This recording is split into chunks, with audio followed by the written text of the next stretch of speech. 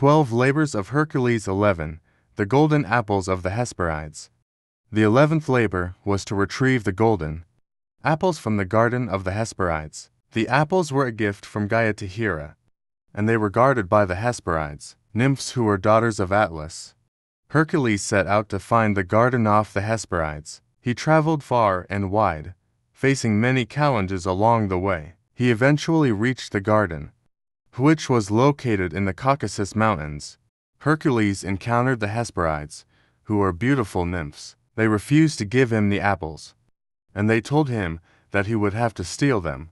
The garden was also guarded by an ancient dragon named Laudon. Laudon had 100 heads and never slept. Hercules knew that he could not defeat the dragon in a fair fight, so he tricked it to sleep. While Laudon was sleeping, Hercules stole the golden apples. The Hesperides were furious, but Hercules was able to escape.